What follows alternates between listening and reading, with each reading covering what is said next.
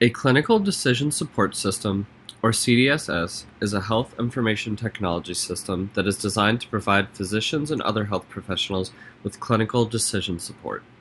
That is, assistance with clinical decision-making tasks when it comes to their patients. Imagine this. John falls ill and is struggling to get better. He then goes to the doctor, where the doctor evaluates him and plugs his symptoms and information into the clinical decision support software. This software will provide the doctor with possible diagnoses and relevant information. The doctor can then use that information to do further testing and help narrow down possible diagnoses or treatment plans. This software provided the doctor with guidance and informational support rather than just spitting out a final diagnosis, which is a common misconception with these systems.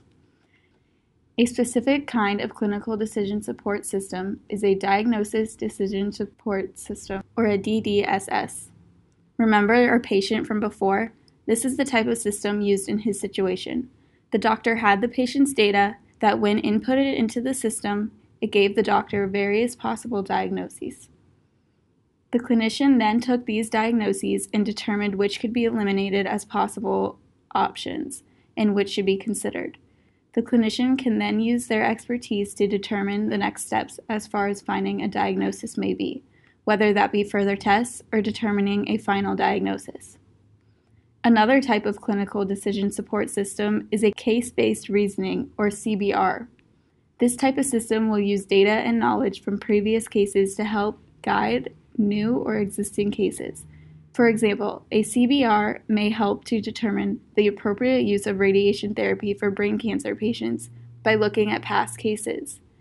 The information found from previous cases will then be presented through the system for clinicians to then review and further determine the best treatment plan for their particular case.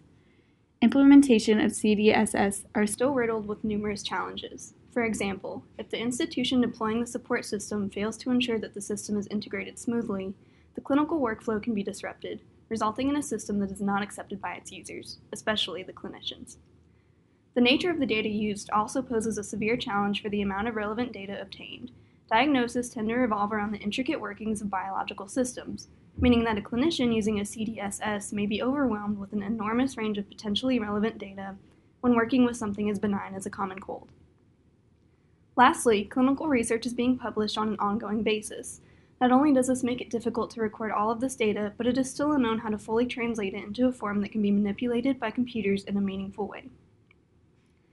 CDSSs can also benefit from the use of electronic health records, or EHRs, creating an increasingly diverse and high-quality system catered toward patient health and well-being.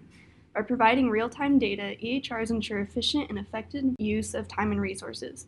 No more waiting days or weeks to receive patient information from a hospital that may even be 10 minutes away. Since CDSSs are intended to impact clinician decision-making, sometimes rather abruptly, it makes sense to combine the two.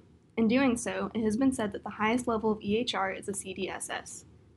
Unfortunately, errors in healthcare are unavoidable. Because of this, trying to minimize them as much as possible is important to quality patient care.